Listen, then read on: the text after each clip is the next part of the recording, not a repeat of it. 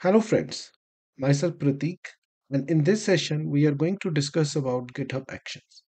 Let us start this session. GitHub Action is a powerful automation platform which is directly built into GitHub, enabling developers to create continuous integration and continuous deployment pipeline.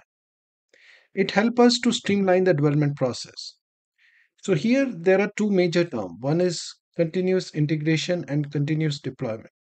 Let's understand these two terms quickly before moving ahead. Continuous integration is the practice of frequently merging code changes into central repository, followed by automated builds and test. So you know that in GitHub you are working on child branches and you frequently merge these child branch with central repository. So when you merge these child branches with the main branch, there are some test cases that we wish to run.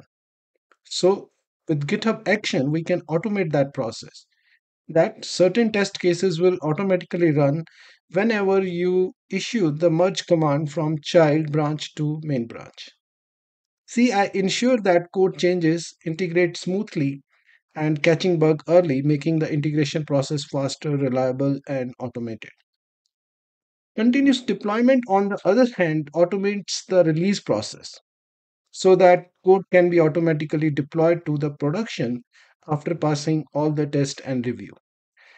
GitHub Action also free the teams from repetitive management tasks. We can automate a lot of management activity by using GitHub Actions. For example, whenever you create a new issue, you have to label it. You have to assign that to someone.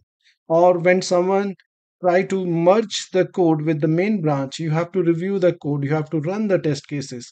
So all these things can be automated by using GitHub Actions.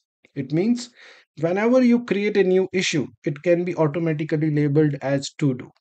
Whenever you create a new issue, it can be assigned to a person, let's say X. Whenever you issue a merge command with the main branch, it can automatically run test cases and review the code. Whenever you make some changes in the main, it automatically built it and deploy it on your server. So these kind of actions can be automated by using GitHub Actions, and it smooth the management activities. So GitHub Actions follows two important components. One is GitHub Events and second is GitHub Actions. So GitHub Events are specific activities that trigger the workflows. So events are push, which are triggered whenever code is pushed to a branch. Pull request. Event is triggered when a pull request is open, updated or merged. Release. Trigger whenever a release is created, published or updated. Whenever an issue is open, closed or labeled.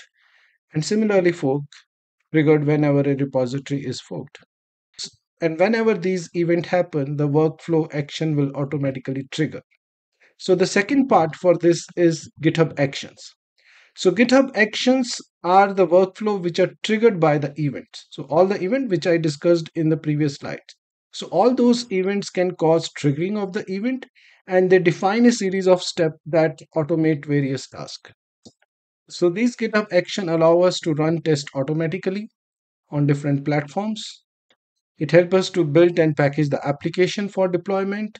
GitHub Actions can be automated repeated tasks like labeling, issue assignment, and so on. And it can be deployment of our application on various environments like AWS, Azure, or Docker. In next session, we will be implementing these processes in GitHub by using GitHub Actions. So please watch next video session to understand how we can actually implement these in practice. Thanks for watching this video.